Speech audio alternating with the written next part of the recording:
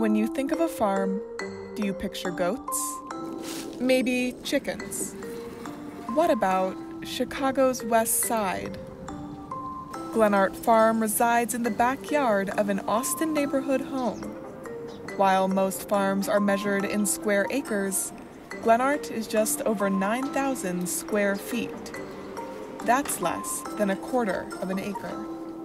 So it's high management of animals, not low. If you had 4 acres even, we could be a lot more low in our management. She is obnoxious. She was an only child. Carolyn Ioder starts each day by tending to her goats. Normally, when you're in the city, it's the same old cement and cars and noise, and all of a sudden here's a pasture with goats in it. And that's a surprise. Alongside her husband David, Carolyn has been running GlennArt Farm for about 11 years. Her backyard is currently home to 7 goats and a flock of chickens. So basically our work consists of milk, move, and muck. Those are the 3 basics. Milk, move, and muck. First is milk. While 80% of the farm's income comes from visitors playing with the animals, nearly 20% comes from milk sales. For most of the year, the goats are milked 7 days a week. Ready? Second is move. All right, I'm going to stand here and prevent them from going to the peach trees. Leonie decided to stomp on one of them yesterday, so ran. The goats have multiple pens in the backyard, as well as an indoor enclosure in what used to be a garage. Beyond that, Carolyn established 3 off-site pastures around the west side. The goats are moved in between the spaces throughout the day. We're going to sweep all the corners, make sure the corners don't have any pee. Third is muck. Every day, the pens are swept and given fresh hay and cardboard. With such small enclosures, not cleaning is not an option.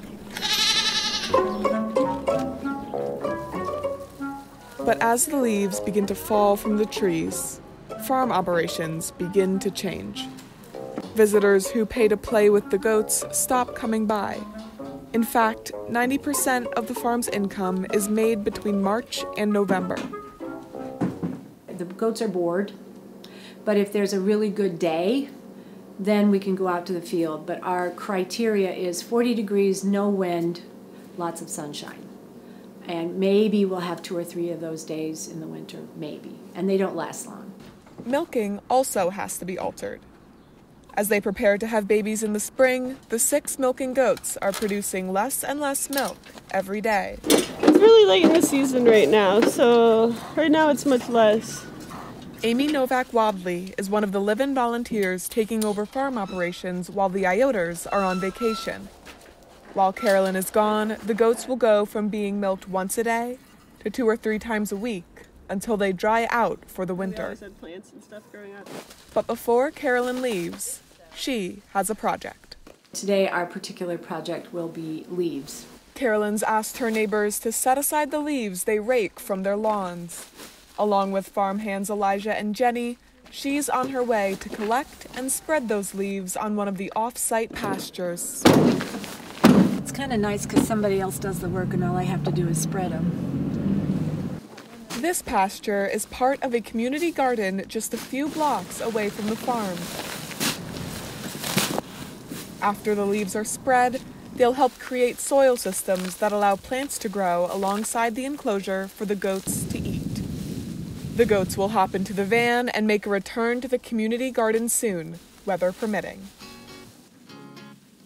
From the pasture to the backyard, Carolyn's goats are making an impact on Chicago's West Side.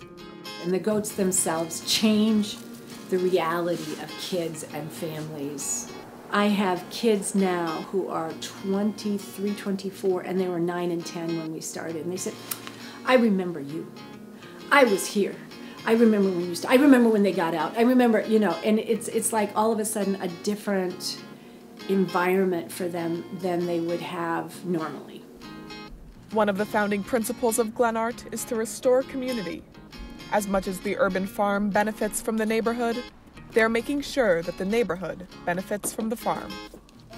The other day I was just feeding the chickens and this guy walked by and was like, that's the dopest shit ever. And it's like, I have little conversations like that with people.